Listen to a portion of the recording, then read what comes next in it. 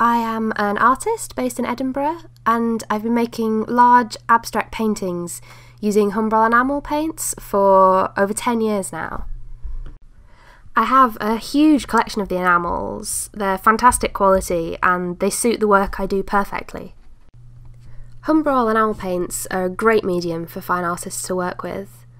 My paintings are mixed media. They're made using a lot of different paint mediums applied to the canvas in layers. I use oil paint, spray paint, acrylic and varnishes as well as the enamels, and they combine really well with the other paints.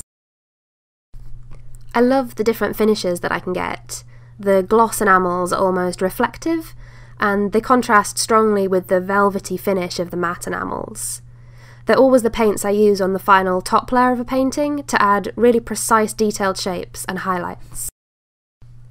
The enamels can be built up with a few coats to be perfectly opaque, or they can be applied thinly to let layers of paint behind show through.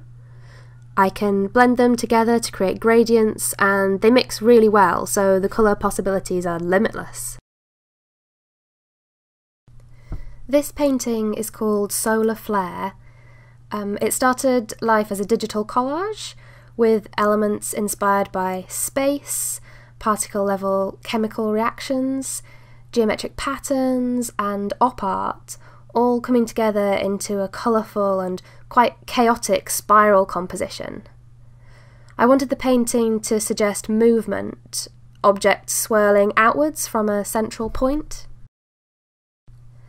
The surface is built up using spray paint, acrylic, varnish and metal leaf around the edges of the composition, but the Humbrol enamel paints are the real star of the show.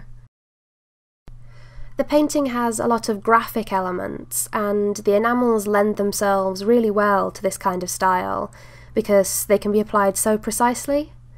I used them to fill in all the block colour areas and also for the fine lines on all of the op art inspired shapes. Humbrol enamels are really nice to work with because they apply to the canvas so smoothly. My paintings are often highly detailed and so they're extremely time consuming to paint, but I find the experience of using enamel paints really satisfying, almost therapeutic. I'd encourage any fine artist to try using them.